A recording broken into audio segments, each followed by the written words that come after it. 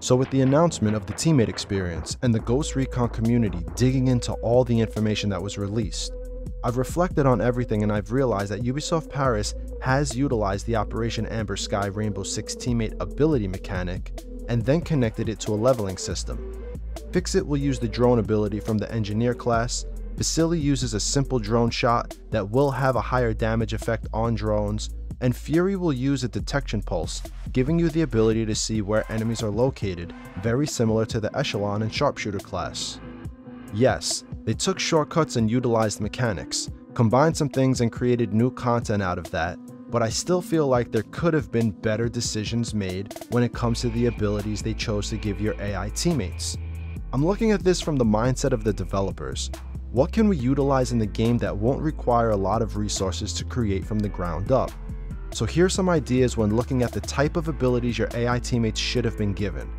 First off, I think the decision to program these abilities to be autonomous and to not give the players control of when the abilities could be used was a mistake and should have been fixed in this title update instead of doubling down on it. However, with that being said, let's discuss the abilities. For Fixit, we saw from the original trailer that Fixit seemed like a heavy-duty class. He was equipped with an LMG and started off the action with a rocket launcher shooting a tank drone. I think the community might have preferred if Fixit would have stuck with this type of mechanic, where he could utilize a rocket launcher ability to shoot at behemoth drones, sentinel vehicles like trucks and helicopters, or gun and mortar turrets.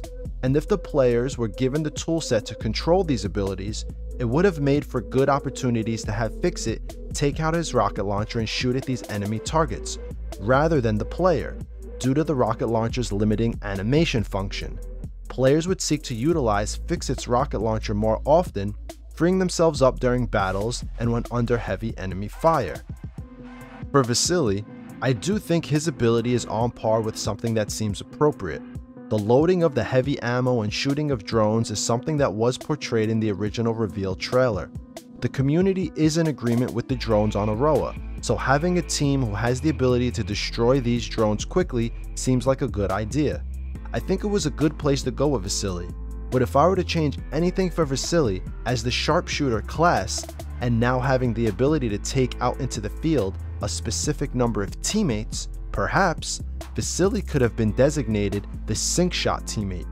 For example, for any number of teammates that you don't take out into the field, if you take Vasily, you gain their sync shot ability by having him shoot multiple targets one after the other.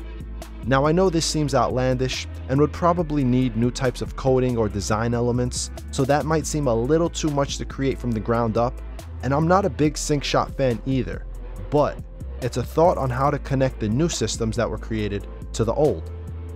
As for Fury, with her smoke bomb ability, rather than give her a detection pulse, I would have liked to have seen the developers give her this smoke bomb ability but utilized as a throwable grenade.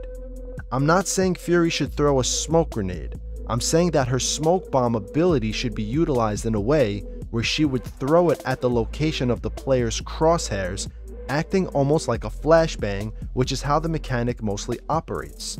Players would have opportunities to quote-unquote flashbang certain rooms and certain enemies at a distance and when in firefights.